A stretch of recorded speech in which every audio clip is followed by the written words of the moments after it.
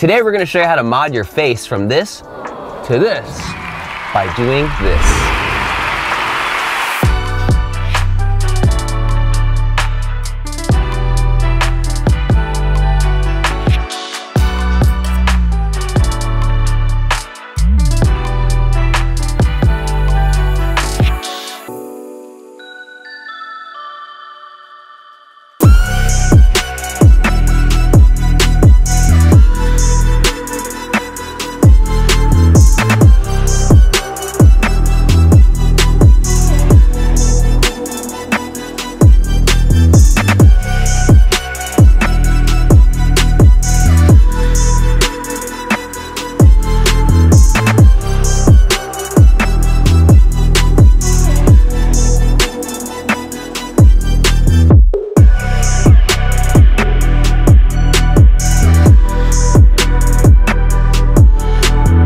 This is Bryan, thanks for watching Kies Motorsports. If you like our videos, give us a thumbs up. Make sure to subscribe and check us out at kiesmotorsports.com. So for 2020, I've had this car for almost 3 years now, which is actually the longest I've ever had a car in my life. You know, it's ready. I'm ready for some changes in it. So one of the things that we're going to be doing is we're going to be changing out some of the gloss carbon to matte carbon. So to kick things off with that transition, we got a custom made matte carbon fiber and Alcantara steering wheel, complete with a little Kies logo under the resin, which is amazing. And as you'd expect, I never had plans to keep these orange paddle shifters on here even this long. So while we're doing this, I have the matte Kies Carbon Paddle Shifter extensions, which are going to go on this wheel, and it's going to look incredible. Let's start the installation process by removing my old wheel. Now for some parts in this video, like removing the stock steering wheel, we're just gonna fly through it, assuming you guys already know how to do it. If you don't know how to do it, we have directions on how to remove M Sport wheels and base wheels. We're gonna have that linked down in the description for easy access. But I have an M Sport wheel, so I have a little piece of metal here that works super nice. Gonna pop out the airbag and disconnect that. I have my 16 mil all ready to go. It's a tight one. Take this out.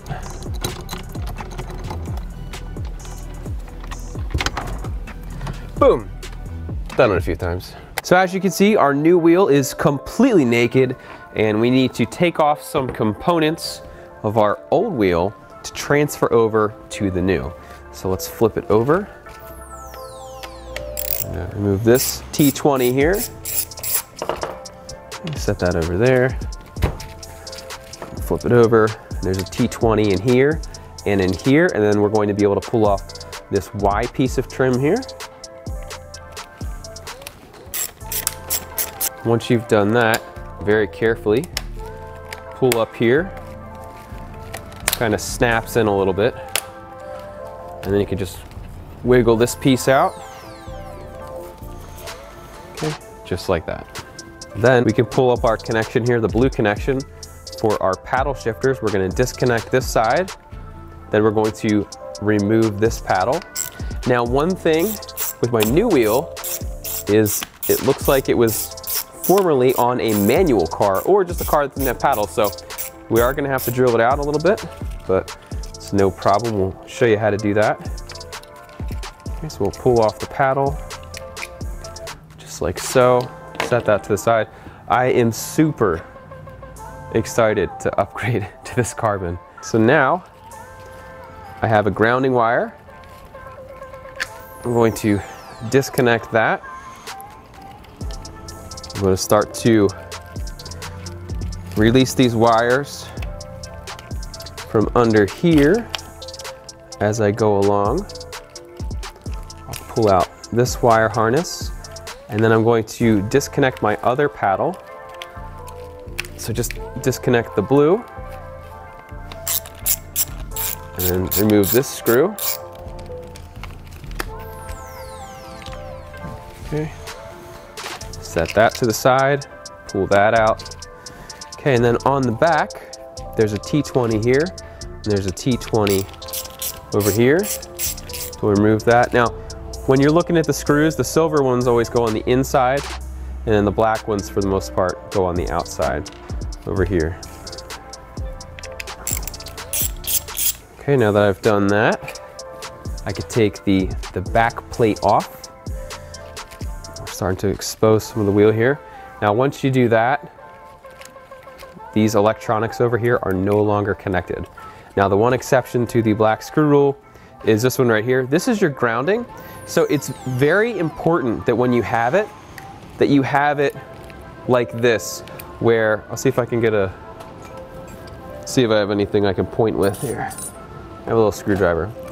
You'll notice right here is where the wire comes in, and then right here on the wheel, I'll show you on this one, right here on the wheel, there's a little groove. You need to make sure that that is going to line up in this little groove. If you accidentally have it over here, what can happen is it can touch this. And if it touches this, what's going to happen is as soon as you hit your horn's going to go on and it's going to get stuck on and it's not going to go off. It's actually something that happened to me one time, and I will never make that mistake again. Okay, so we'll pull off this ground.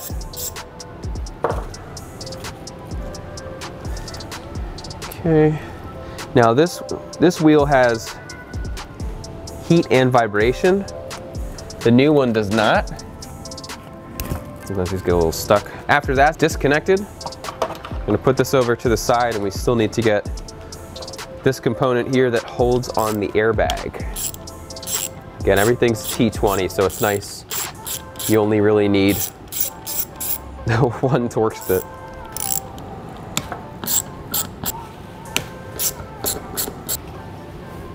Okay, then we will take our airbag retaining mechanism. We're gonna transfer that over, but other than that, looks like we got everything. Now, before I actually start to reassemble the wheel, you will notice that there are some extra holes in here that are not on my new wheel, and that is because this was from the factory, I believe. Yeah, this one looks like it was from the factory, 4 paddles, and the other one was not. So what I need to do now is I need to just drill a couple holes in the new wheel. And then as far as these components over here are concerned, these are gonna stay on the wheel. This is the vibration mechanism, and then this wire is because this wheel is heated, the new one is not, so we don't need to do anything with these wires. All right, so to prepare for paddle shifters, I need to drill a hole right here. I need to drill a hole right here. So basically you just look for this piece of round thing, and then you put a little dot in the center. We're gonna drill through that, and then we're gonna expand it. And then as far as here is concerned, you don't really need to go all the way through in most cases. A lot of times you just make a dimple, but again, you just pretty much aim for the center, and then you should be good. Okay, so now what I'm going to do is I'm going to start with a small drill bit. This one is 5/32, and then we're gonna go a little bit bigger, but it's always easier if you start with a smaller bit. While I'm doing this, Zach is actually going to be holding a vacuum to get the shavings so that they don't get stuck in the Alcantara.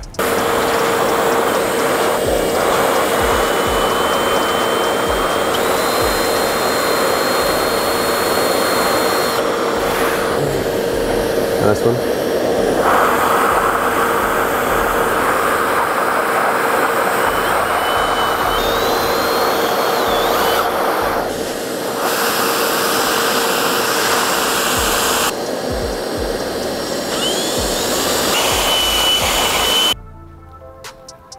So now that we've done that, I'm just gonna hit this with a little bit bigger bit just to take off that edge. So we're only gonna do, maybe 2 revolutions or so. We're not actually gonna be cutting too much into the metal, just to make it smooth. Not that we're going to be touching it, but just a good practice.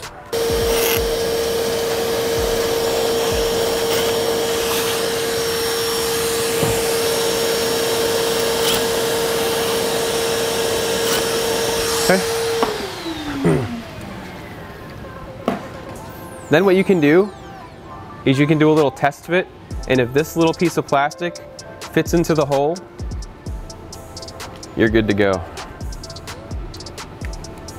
So I drilled mine. You may have noticed once I went in, I just moved the drill around a little bit so I didn't have to use another bit, and everything fits great right now. So with that being said, I can transfer over my paddles, and then we'll install everything on the new wheel. So now what we can do is we can take the electronics off of our old paddles and install them onto the new Kies Carbon ones.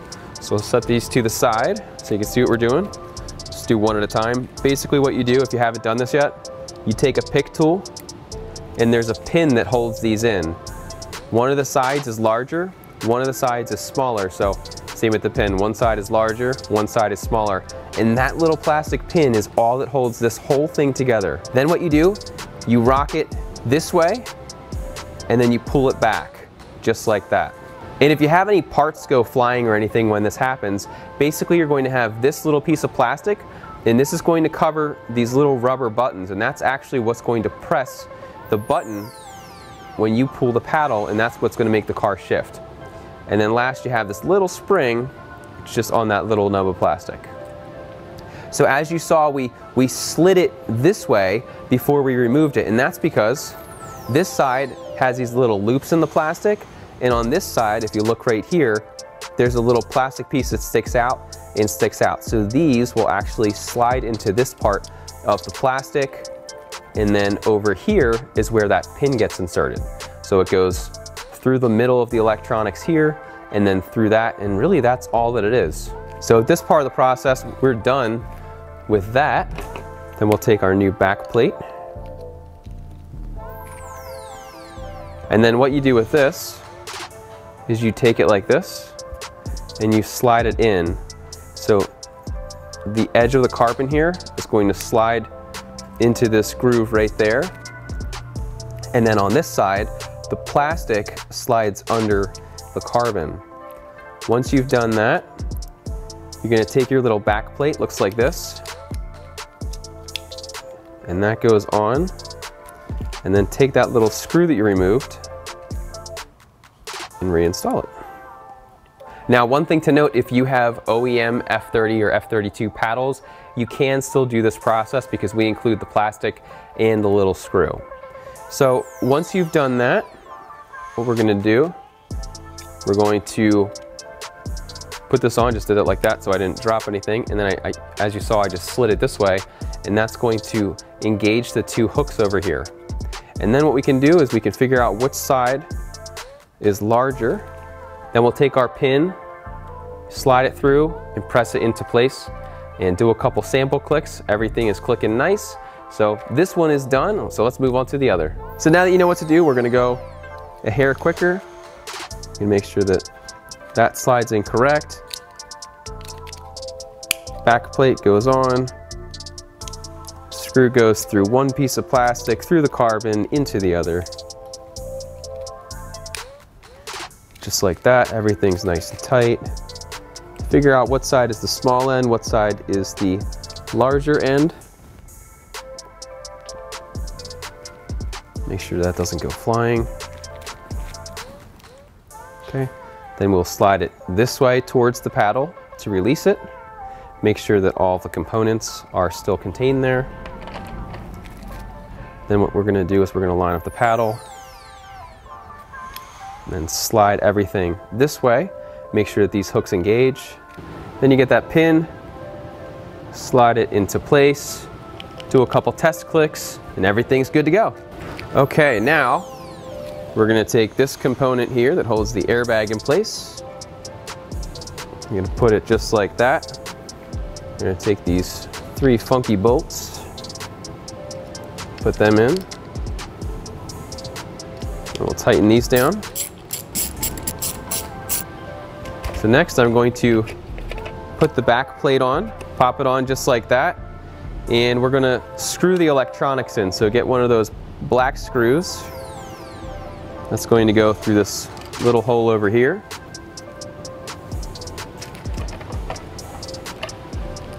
I'm going to take this side of the electronics,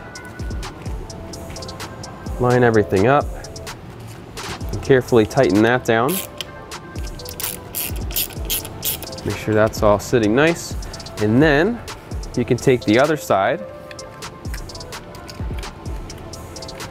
do the exact same thing, tighten that down.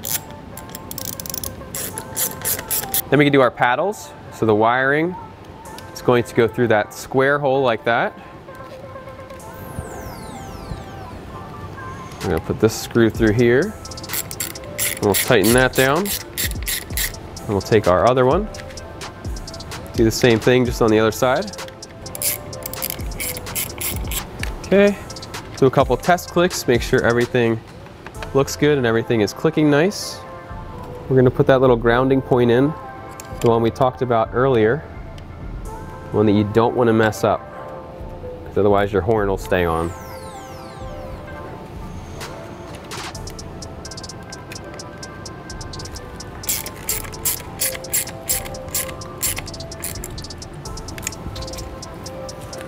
Okay, then you have this ground right here. That's going to go on that piece right there. Then you can connect your right paddle. And this is not going to get connected to anything just because this wheel does not have heat. I'm going to connect this. And there's a little spot way down here where you can put this, and then you can lock it in place. Okay, so that's locked in place now. It's not going to be going anywhere. And then down here, there's another little clip that you can plug this into.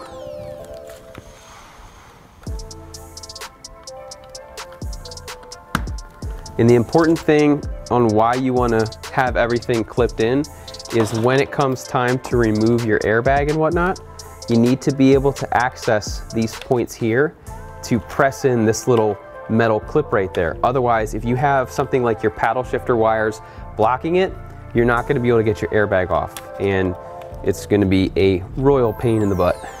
Okay, then you just keep routing your wires, making sure that nothing is going to be in the way and that nothing is going to be rattling around. Okay, so this one's going to stay clean like that. We can install this piece here, which clips in, and then we just have a couple more screws to put in.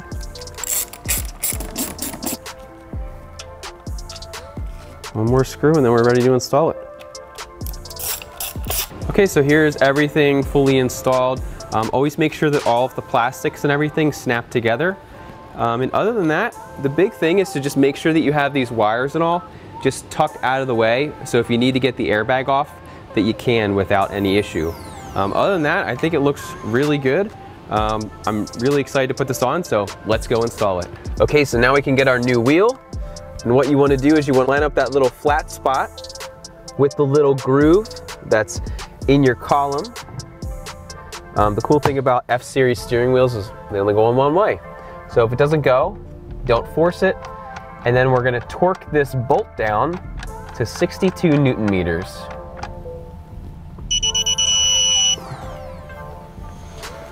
Okay, once you've done that, plug it back in, plug in the electronics, plug in the airbag, and you just get the airbag and just press it in, click it in place, and wow, that is so much better than my last one. Now, adding a custom steering wheel to your car really just helps put your individual style on the car. Now, I'm shifting mine up on this car, not the other car, to go with like a matte finish, which I think is really cool, and I haven't really seen it on too many cars. So I thought it'd be really cool to have matte carbon and also Alcantara, and I have some other Alcantara pieces we're gonna be putting in here. And then I did the blue stripe and then the blue piece right here, just because the car is blue. But honestly, if I ever got sick of it, I could always paint it or something like that. The other thing I did on this is I did a flat bottom and I did a custom Kies logo under the resin, and it's also reshaped and contoured. Again, just gives your car a really nice style and look, really for what you're looking for. If you like Tommy L Garage and you don't like Alcantara, you could do leather. You could do gloss carbon. You could do no carbon. You could do Alcantara in leather. There are just so many options that you could do with a custom steering wheel and really just make it exactly the way that you want it.